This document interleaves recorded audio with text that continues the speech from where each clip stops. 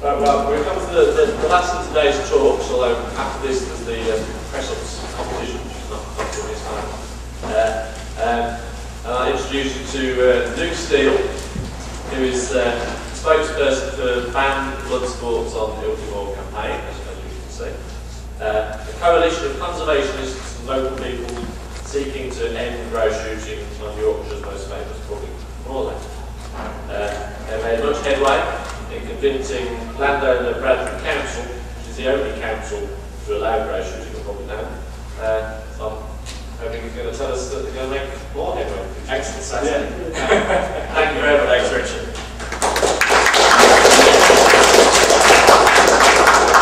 So as Richard just introduced, I'm Luke Steele, I'm co-founder and spokesperson for banned blood sports on Ilkley Moor. So the talk is about grouse shooting and why it's coming to an end as a tradition. So firstly, what is grouse shooting? So how many people here have seen a red grouse? How many people here have seen a grouse shoot? More than usual. Excellent. Well, a grouse shoot is literally people going out, as the name suggests, for fun and shooting grouse for sports. What happens is people go up there with their guns, usually 8 in a team, so the front row, and they go and stand by butts about this sort of size with their shotgun, and then maybe about 2 kilometres away, a team of about 30 people with flags can scare all the birds away towards the guns. And as you can imagine, there's an onset of fire and the birds get shot down. The idea is to shoot as many birds and kill as many birds as you can. And the person who does it is supposed to be the best shooter. So where does grouse shooting happen? Well, it's mainly limited to the north of England, around Yorkshire, Lancashire. We've also got big around areas of Scotland in the Highlands and limited areas of Wales as well. And the season it begins on what's known as the Glorious 12th. We like to call it the Inglorious 12th for obvious reasons, and it ends in the 10th of December. So, what's so bad about grouse shooting? Well, obviously there's the principle that animals are being shot down for sport, for people's entertainment, which in itself is very sickly, very ghastly, and quite a disgusting thing. But we've also got the way that these laws are managed, and specifically to increase and boost more grouse numbers so there's more birds available to shoot. Can anybody here guess how much somebody pays to go out and shoot a grouse for the day? £3,000. £3,000 more? 10,000. 10,000 upwards on some of the top moors in Yorkshire. We pay £10,000 per gun. As you can imagine, these people, once come in, they come in on their helicopters, land in the middle of the moor, go out in the Land Rovers, it's quality really, to go out and blast grouse. You're paying big money here. You don't want to go out and there'll be no birds. So the gamekeeper's job throughout the year, leading up to the grouse shooting season, is literally to boost the numbers so there's more birds available, more money to bring in, and more sport for the guns. So what happens? The moors are purged of wildlife by traps and snares. So we see here a weasel taking this breeding season on a grouse moor in Yorkshire. The gamekeepers literally go out and set thousands and thousands of traps across England, literally to catch anything. So they to catch the crows, the stoats, the weasels. They go out and shoot the deer, they shoot the foxes, they shoot anything that poses a threat to those grouse through natural predation or through things such as the rumoured carrion of ticks, such as deer and mountain hares, which are nearly extinct, are killed. We also see that there's illegal persecution going on. The National Wildlife Crime Unit, only 2 weeks ago, announced that there is an intrinsic link between grouse shooting and bird crime. We see that hen harriers, buzzards, red kites, peregrine falcons, for example, are all killed on grouse moors. And we see as well badgers, for example, during the foot and mouth crisis, where all the moorlands were closed lots of public access, so there's no prying eyes. We see that lots of badger steps were filled in, that badgers were shot, that they were baited, simply because there was nobody around to see it, so the gamekeepers took an opportunity chance and killed them, simply because badgers occasionally go out and grouse. So the bird prey persecution. So you see that hen harriers, which is the icon of the anti-grouse shooting campaigns at the moment, the hen harrier is being driven into virtual extinction. Localised extinction, there's no hen harriers left in Yorkshire anymore, despite the fact it's been the uplands. Nearly in Lancashire they're extinct, and some areas of Cumbria, I believe there's only one nest there at the moment. And then this year there's only been 6 successful nests carrying 18 chicks.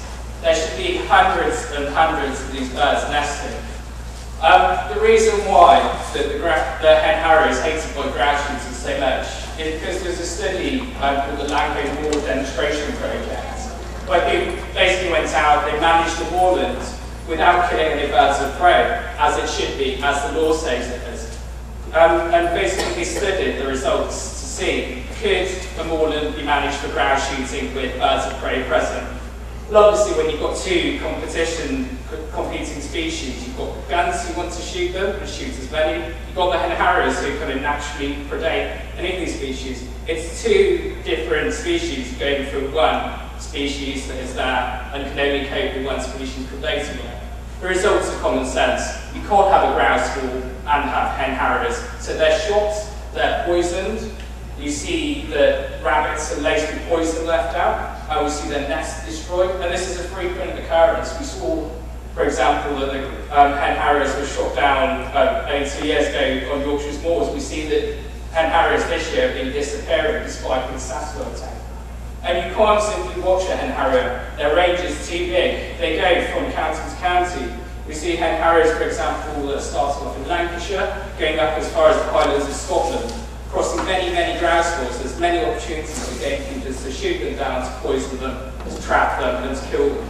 So this is the result. In the Dark Peak, the Peak District National Park, it was released only 3 weeks ago, that there's now only 3 breeding pairs of peregrine falcons left. We've seen that, for example, on National Trust land, we've seen prosecutions of gamekeepers for illegally trapping the peregrines. We've seen reports of them being shot down. And this is an area which is known as the sink for birds of prey, simply because they don't pass it alive.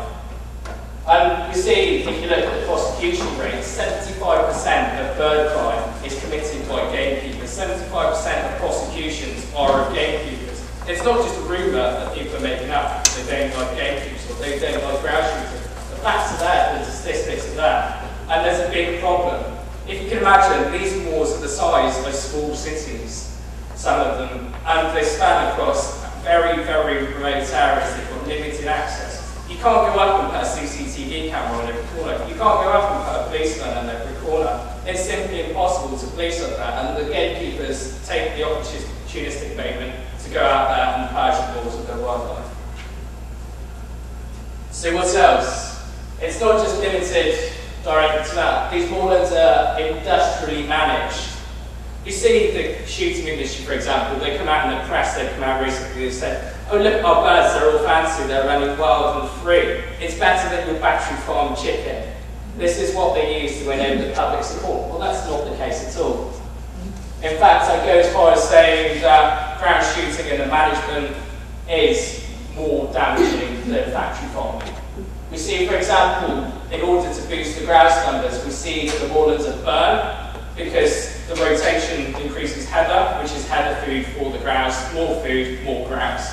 We see that the moorlands are drained, so they literally dig and carve away the hillside to put new channels to get rid of all the water. Why? Because heather grows better in a drier habitat.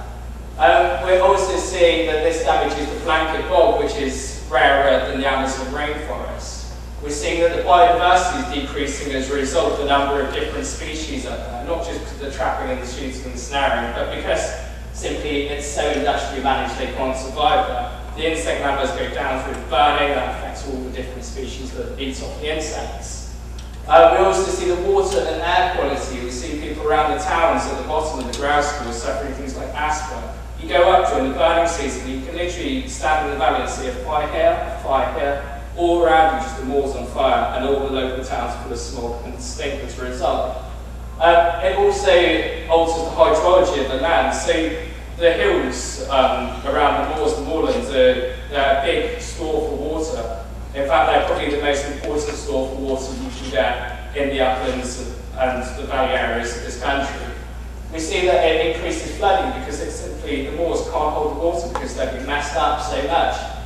And the result for the grouse is, if you imagine, you're putting too many birds that shouldn't be there in that density in one area. They get disease, they get parasites, and they have to be medicated and dosed with grip.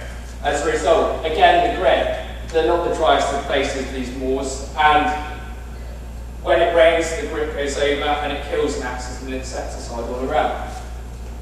It's not just that, we've got the lead shots. There's been a big debate at the moment, the government are discussing banning lead shot. There was a big report released by Oxford University 2 weeks ago showing that 100,000 birds in this country are being poisoned through the use of lead shot by shoots.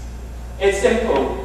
The lead is the ball bearings that go and they shoot obviously through the cartridges. It goes into the soil all around. We see the game that might have a wing blasted off, the grouse that might have a wing blasted off, going along and not being picked up by the shoots afterwards. There's studies that say 20 to 30% of grouse that are shot are not recovered.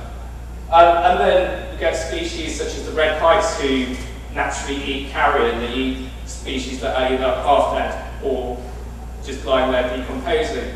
They're eating it, and another study suggests that up to 30% of red kites around grouse moors have got lead poisoning on set.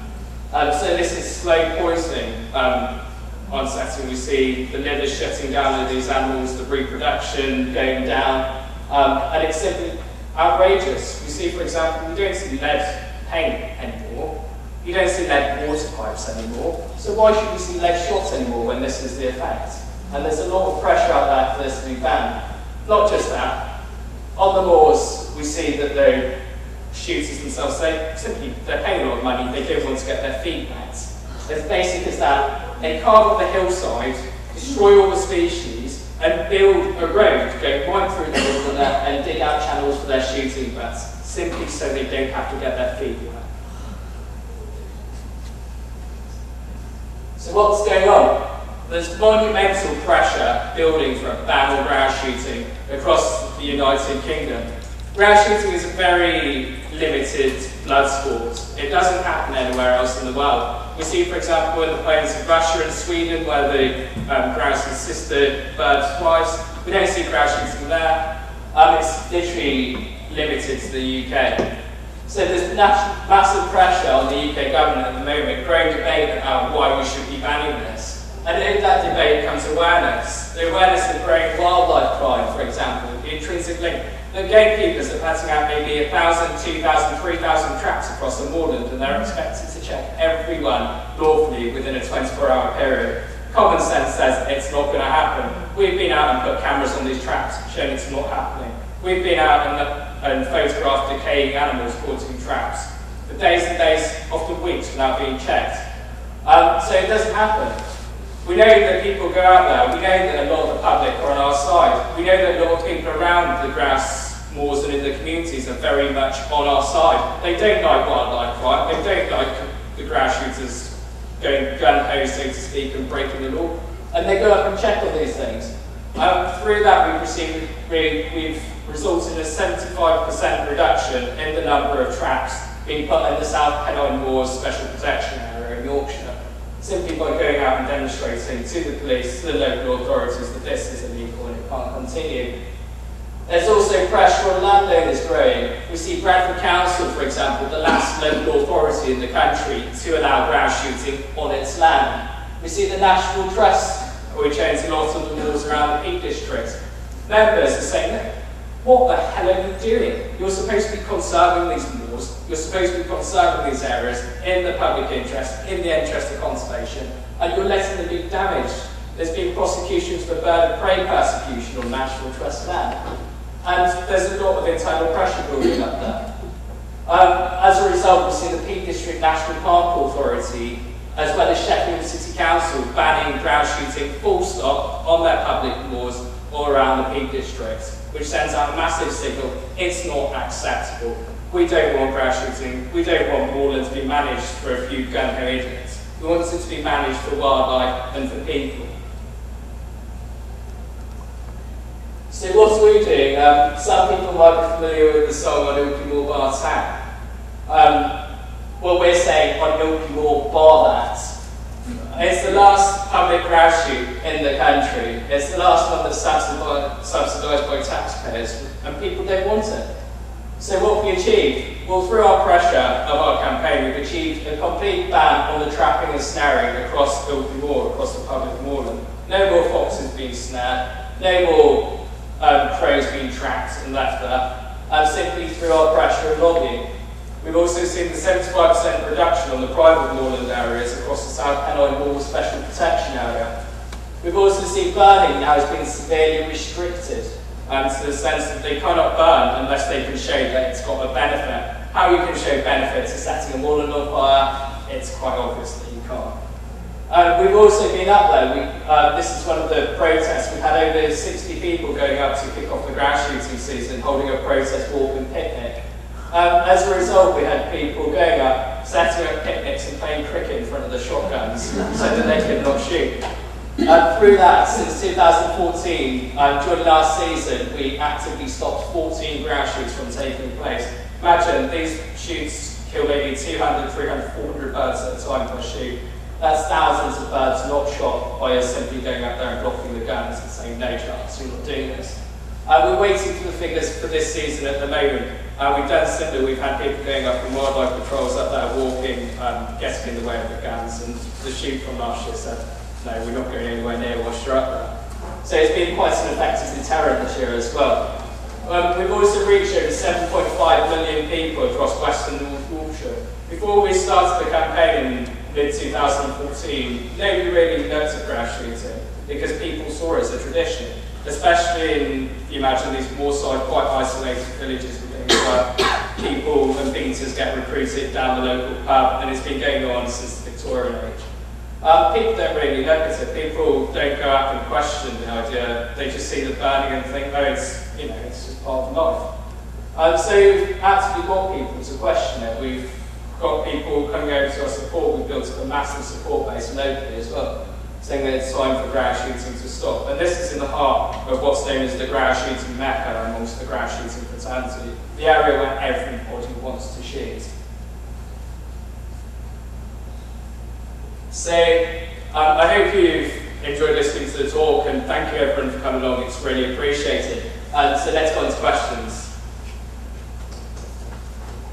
Go for it. Well done. Thank you. Secondly, what sort of